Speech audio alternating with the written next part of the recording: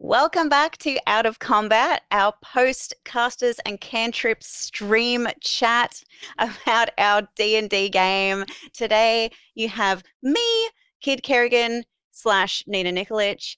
I play the lovable, wonderful Grandma Cooter. Everyone's favorite. We also have Bunny Dreadful, who plays our wonderful friend Emmy, and we have Virtual Spectre, who's playing Hayden, our master, quartermaster of our quartermaster Hayden. Ship. Our ship! Woo! Yes. So we just finished episode 10. Oh my God, was that 10? I think it was Time 10. flies. I believe. Time does fly, and I've we lost got all sense of our it. we got our new ship, and it's very exciting. And lots of things had occurred today. Yeah. A lot more happened than I was expecting, actually. I thought we were going to arrive at the pirate island and have some cocktails, maybe take a nap, No, that did not happen. Oh, as soon as we got our hands on a ship, we were going to have some water combat at some point. So I thought it was going to happen afterwards, though. I also thought that we would just be beelining it to nowhere.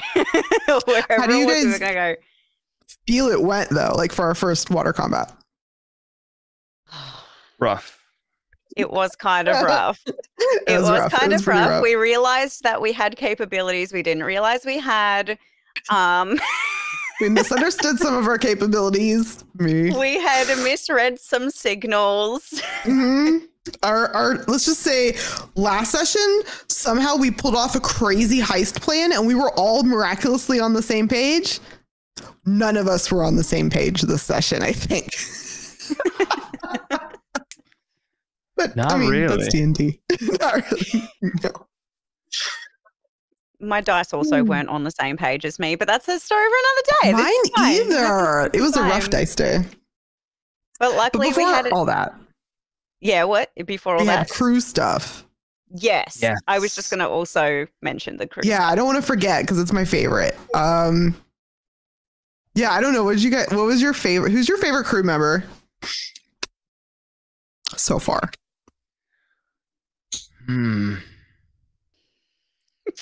That's a tough one.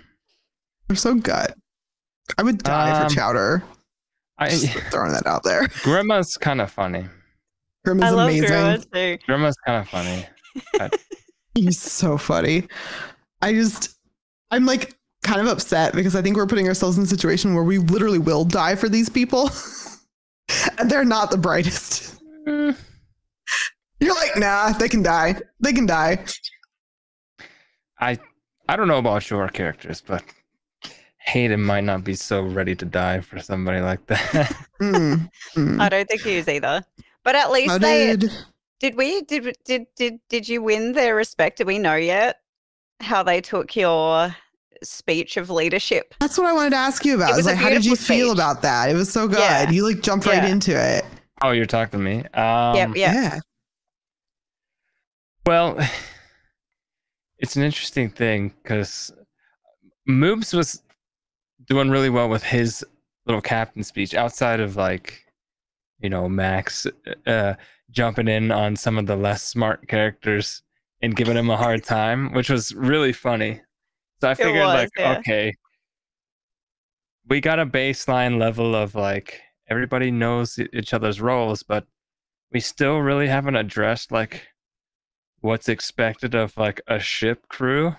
So I was like, okay, I'll just get up there and I'll be like, no, listen, you lot. Captain's in charge. I'm second in command. His word is my word. And, we need this ship running if we're going to be successful. And I just wanted to add to what Moobs was already doing, what Azric was already saying, but was kind of prevented from saying a little bit because he had to answer a bunch of questions. I think they did buy into it though. They just needed to hear it that way. But then we realized later the thing that we didn't discuss was emergency protocol. Everyone just panicked. Well, Because everyone, all the people, because we didn't, like, we were like, so obviously you wake up the captain and stuff, right? Because panic. But also, it was just Kuda and Grimmer on watch and giant snakes in the water, and Kuda can't see anything. I guess my understanding coming into it was like the crew that's joined us has had sailing experience. So I figured like they would know some of the operations of a ship, like what like an emergency bell ring is, or like Well, Grimmer did what do their that, stations though. are. Yeah, That's Grimmer the was the thing. one who went and rang the bell and woke everyone up because Kuda had no clue. That's the thing. It's weird because they should know some things, but at the same time, they're not the brightest. So it's almost as if they actually don't know anything. They're out here to get drunk and They're like plunder, children. basically. Yeah. So We We're should gonna have do to- some practice drills or something. That's what I'm thinking. We need like some we'll make it a game, and whichever one of them does the best at the practice drills gets the first drink of rum or something. I feel like that's a conversation that's going to have to be had next session anyway, now that we've had that experience. And it was quite an interesting one. we. 'Cause Oh, sorry. Go ahead. No, go ahead. I was gonna say we really have to make landfall somewhere because Yeah. Pronto. we're just not we need to have some time off the ship, settle things, get supplies, because right now we're like, I know we started with enough, but if we keep running into like difficult situations,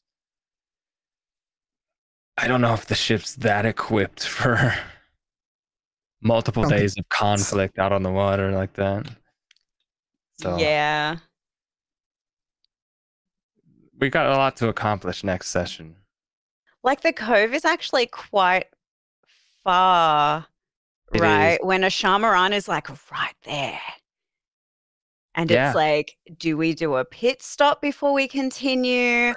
Do I we don't think so. I don't think we can. Do we The pray ship for the isn't good taking rolls? damage. True. We have food. For now. True. I don't think it's that far where we're trying to go. We just need to try to not run into more crap. So maybe that means adding more people to watches, or I don't know. How many days did Max say it was? I thought he said it was like 6. Yeah, but we have like 10 days worth of food or something. Yeah, I think something like that. I don't think we're in trouble. Yeah, we might be all right. It just depends. If we have to keep rolling for stuff, like, Yeah. we could Well, run that's into going to happen no storms matter or- what. Yeah. Mm. Even if we go to the other place. And the thing is, the way that works is he's just constantly going to keep rolling. It doesn't mean it's anything bad. And also, the ship isn't damaged. That's the main thing. We might get really good rolls and get the wind with us and cut That's out true. like 3 And- days. Yeah, that's true. Or like find a school of flying fish and then we have free dinner. We could fish. We actually could try to get rations on the way. I don't know how that works on a boat. I know nothing about boats, you guys. Do either of you know anything about boats or like the ocean at all? A little bit? Okay. I have like entry level of understanding of Okay. like sailing ships. I've never Played Sea like of Thieves. done it in real life, but as an interest of mine over the course of the Okay. years. Okay. So maybe I like you found a diagram. We were looking at a diagram of a Yes. boat. We're going to learn. We're going to get better. I posted the promise you. directions, a picture of where the directions are, because that was a Starboard is right. yeah. Hey. Where's the bow?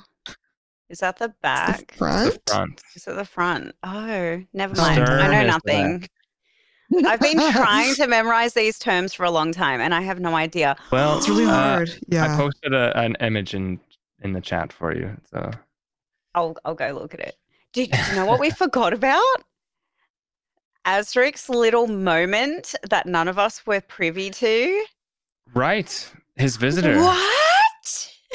That was wild. I wish he were here when I asked about it. So I bad. know. He's going to miss the opportunity to talk about it. We have to remind him to talk about it next week, maybe. But then I don't know if that'll give too much away as I well. don't know. Yeah, none of us has any. Our characters have no knowledge of that No. event, so it would be up to him to just tell us. And I don't know if he would. And is he going to? Emmy's the only one who kind of knows anything. So it's up to you She's so, to get like, all the kind tea. of oblivious because she thought he was talking to Taj, and then Taj wasn't there. But then they quickly weren't talking about that anymore. And she's just so like, it's not that she doesn't know something was off, but like it wasn't like the thing she was focused on at the time. So Yeah, and he said something about he was having a bad dream or something. yeah, and then that's not why they're talking about which dreams. we know that he does anyway. Yeah. Yeah, actually I was there when he had his other bad dream. So Mhm. I don't know. I think I was awake too. I think I saw it, but I don't remember. I was awake too. Was Well, there as anything? players, we now know it because he's an ASMR. We now know which god that was touched by, but our characters don't. Does anybody know anything about what was it? The oh god, I don't even remember what god was. The The Lotus King. King. Yeah, the Lotus King. And that We've they heard were the a voice little of bit. the Lotus King. Right. So my understanding of the Pantheon is that there's a bunch of them, and some are like more important and powerful than others, kind of like the Greek Pantheon or whatever. And I think the Lotus King might be one of the big ones. Yeah, I think from our like session 0 stuff, he said like each place and what like their patron deity was. Yeah. He was definitely one of them. Which makes me wonder, is he from the place where the Lotus King is the patron, which is interesting. We don't know anything about him. He also, He's our captain and we know nothing about him. Yeah. Well, he was like kind of religious at first, it sounded like. He said something about he grew up with their order or something. Yeah. Was he like at their orphanage or something? Because he said something about like not having parents. Yeah. It sounded I'm so like he was like Isn't that what he was raised talking in to the voice about? Yeah. Yeah. Right. Yeah. But none of our characters know this. Yeah. No, Yeah. know it, and chat knows Exactly. it. Frustrating. I want to know. And then, did you hear the part where she said, "I can't believe you're still friends with Taj," or "I can't believe Taj is still friends with you," knowing what she knows? I was like, "What does she know?" There's some dark secrets, I think, going on. Do your characters have dark secrets? Surely Hayden does. He looks like a man of dark secrets. Yeah. Cooter's definitely murdered a man in cold blood at least once a month. So we know Cooter has dark secrets. Not on purpose. I don't cursed. I wouldn't say dark secrets. I mean, he is secrets. Oh, sure, like anybody. Yeah, he has things that from his past that he doesn't ever talk about. I don't think Emmy has dark secrets. I think she barely has secrets. She has some stuff she hasn't told you all yet, but I don't think she's keeping it a secret. It just hasn't come up yet. Same with Kuda, really. Yeah, it's the same. We just kind of we just assume we're all on this journey together now. Only forward. It's like a convenience thing, right? Like nobody's really pushed anybody, and so everybody's like we're kind of on the same page, and everybody's curious about one another, but nobody's been like really. No one's been pushed. You're right. It's gonna come to a head at some point, but I don't know that we're there yet. Kind of like don't rock the boat right now. Yeah, we're just getting started with whatever it is. Yeah, that we're doing, that's a good way to think of it. I don't know. I like drama. I'm ready for some drama to kind of come to a head. Well, we are going to a pirate island, so Yeah, if ever there was a place. who knows what we're gonna find there. I cannot And Taj wait. is I want to gonna do come back. some carousing. Oh yeah, and Taj will be back just in Yep. time. Also, Right she just on slept time. through that whole thing. She was like, crew overboard. Who She needs needed them? it, I went yeah. back to bed. She's like, yeah, all right. To be fair, that's totally her vibe. She would do that. It's also fair because that whole fight, if you think of it by the rules, it took place in just 8 minutes or something, right? It's a very Mhm. short amount of time, honest, in real, like if you translate it to real time. So Mhm. maybe longer than 8 minutes, but it wasn't very long. Yeah, it was. Everything was relatively fast. Yeah. I was thinking we might get one or two people at a certain point start waking up, but then I realized oh, that's more for Max to have to Yeah, I step think up on the he realized that this game too. And I think next time we need to be let's get the crew, let's man the cannons. Mm. Because we should have been shooting those things with cannons every turn. Yeah. As long as I don't know how cannons work in D&D. I don't know if there's a don't splash either. effect. So I don't know if we shot I one have and no clue. if it will hit our teammate if they're right next to it or something. I don't know. That's a good point. I didn't even really think about that. We could have all killed each other with cannons. Yeah, I don't know. We have to find that out. That's another thing for our crew. Yep. Well, I feel like we need to do some talking and some planning. We can't just YOLO our way through this. you know what we need? We need to get lucky and come across another derelict ship and just roll up and start shooting it with our cannon as target practice. Just target practice. Yeah, we need practice. We need training. We need target practice. That's what we need. We're doing it. We need one of those montages where everyone Yes. Kuda Y'all. definitely needs to practice her shooting so badly. Let's ask if we can have a montage scene on the way next time, and we'll practice shooting. We're going to practice. Cooter's going to practice not puking on people. I also didn't get to it, but Emmy has an idea for Cooter. Next time you're feeling nervous, okay, so you already have a bucket. Why don't we just make you a strap for it? So that if you're feeling anxious, you just put the bucket on. And then when we're in a battle, we'll be like, Cooter, put your bucket on. And then you'll be okay. That's such a good idea. Yeah. Yes. I just feel you just and hold the bucket up and then you're fine. A little barf bag. And then she can, when she actually wants to cast the spell, she can throw the bucket. Yes. We need to work on Cooter's anxiety smart. and her just working under pressure. But also I think we need to get you a real weapon so you don't have to keep puking on dudes to kill them. Well, the thing is, I have a Yakulwa that literally returns to me when I throw. I just can't, for the life of me, use physical weapons. Well, no, you should have weapons as an artificer, right? Well, I do, but that's the thing. They don't I think she does better damage if she's in melee range because she can use booming blade, but she can never seem to get into melee range. Or if she does, she gets stomped on.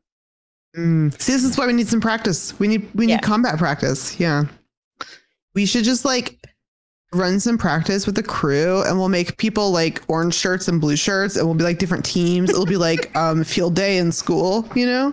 And then the winning team gets the rum, and we'll just practice all these things. So, yeah. Overall, very fun session though. Very fun. Yeah, it was very fun. Getting to play everything out on a ship and to slide into those roles was a lot of fun. I'm having a blast. It's making me want to I don't know, go just watch pirate movies now. I'm just I just want to oh, it's good. It's a good feeling. To get into character, I'm a huge fan of Assassin's Creed 4, which is the pirate one. Oh yeah. And my character is partially based off of the main character in that one, just a little bit. Oh, that's cool. So to get in the character, I'll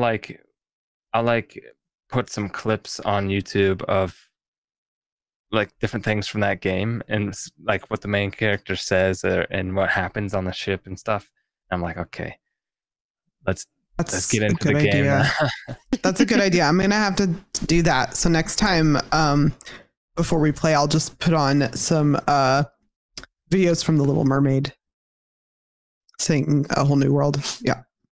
Yeah, do it. Help me get the character. Let's talk about Emmy's slight appearance change in the water. Mm-hmm. Is that only when she's swimming that happens, or is that? I always had this concept of her being literally a fish out of water. So the reason she's so awkward and naive and flustered and dorky and has her big glasses and is always messing up is because she's literally like the embodiment of like fish out of water. And because she's dealing with people and society and just like breathing air and things that she's not used to.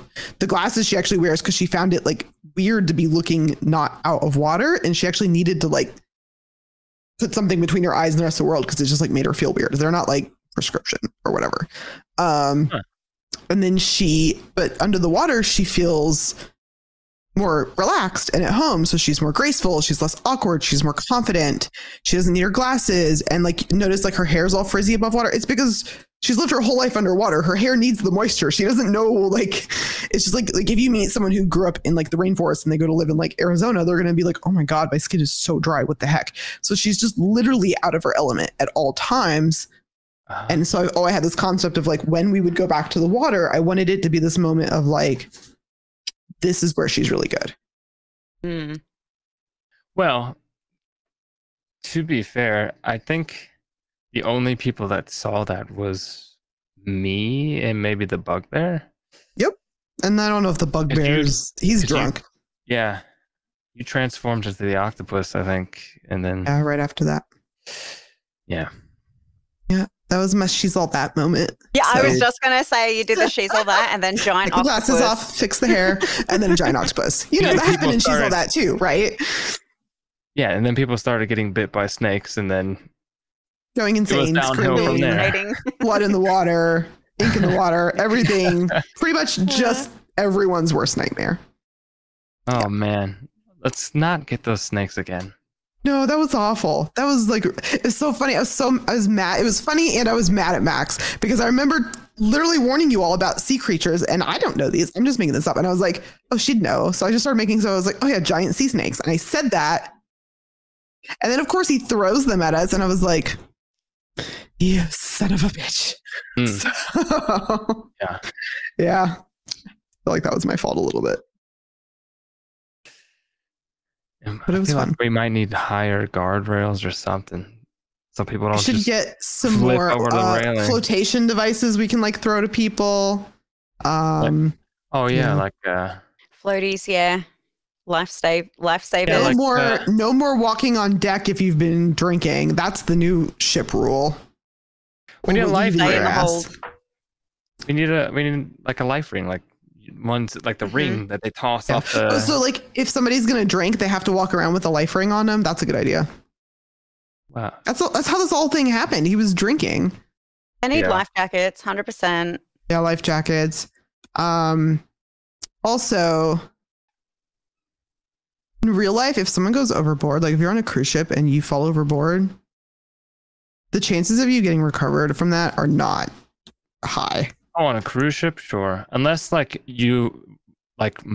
multiple people witnessed it happen. Yeah. But I'm just thinking our crew likes to drink, and if they're going overboard at night, we can't be having this happen. So I think we need to enforce some strict rum at sea policies. But you know what? I wonder what would have happened if I didn't try to push past him, because he fell overboard because Kuda was trying to get to Hayden. And I wonder if he hadn't have gone overboard, if then the Ripper strikes the ship again. could have been damaged. Well, that also, but like maybe the boat could have been damaged if the snakes were going to come for the boat instead of.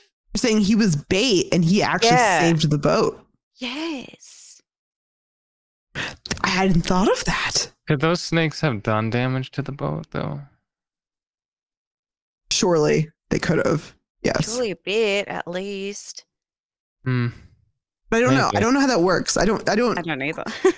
I don't know how giant fictional sea serpent versus boat Yeah, works. I don't know. I don't know if what water is big enough to be able to hurt a ship and what is not. I do know those are not the worst thing we're going to fight in the ocean. Not by a long shot. Like there's actual krakens and like the thing you were There's talking about worse is things. the plesiosaur thing, or whatever. Yeah, but there's a couple dinosaurs, but there's worse things than that in D&D. I That's happen what to you have were played in an saying. underwater game briefly once before, and there are some things down there that we do not. Basically, everybody knows what a beholder is, right? Yeah. No. There's things worse than that. Don't look it up. It's better if you don't know. It's more fun if you don't know. But the chat, they know. They know what a beholder is. The beholder is the thing on like the front of the book. When you see like the monster manual or the DM's handbook with all the eyes. Anyways, most people think of that as being like one of the worst big bads. Oh, no. Oh, no. Okay. What? Oh, I think Max is telling me it's time to go to bed, or the creature I'm talking about has more power than I realize and it is broken into this dimension and turned my lights off. What the heck? Thanks, Max. I'm a little scared now. Max is like, wrap it up, guys. Yeah, it's like that was the cue. You're done. Wrap it up. I guess we'll wrap it up then. I guess. But do come and enjoy the stream next week at the same time. What is it, Friday? What's the PST times? I just realized I'm not here next week. Are we playing next week? I think we are. That means I won't be here for Pirate Island. Sadness. We Maybe. There. We might not get Yeah, there. you may not make it there. You might be dead before then. Golly. Is it 6 Well, have p.m.? fun and good luck. 5 6 p.m. Pacific p.m. time every Friday. Come hang out. Watch us get murdered by sea monsters and or pirates and or worse things. And or ourselves. And or ourselves. That's the more likely one.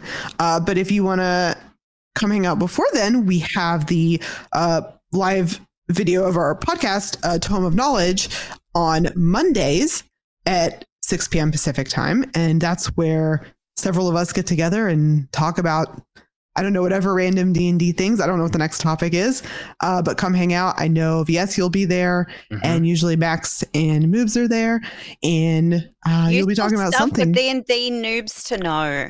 Yeah, and it's a good one because if you talk in chat, you can participate a little bit more because we can't always pay attention to chat on the D&D episodes, but on Tome of Knowledge, totally, we want to talk to you. We want to hear from you. We want your opinions.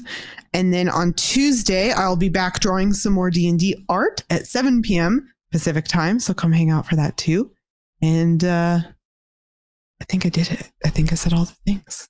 And support the Patreon for more ships. Yeah. Yeah, the everything we get from Patreon we use to get cool maps and license music and all this cool stuff for the channel to make it a better experience. So if you liked that boat that was literally moving around on the map tonight, it was very cool. That's what it goes. The Patreon. So, thank you so much. If you support already the artists do that. that we use. Yeah, thank you. Thank you. All right. And that's it for us today. Thanks for listening to this episode, and we'll catch you next week. Bye. Bye.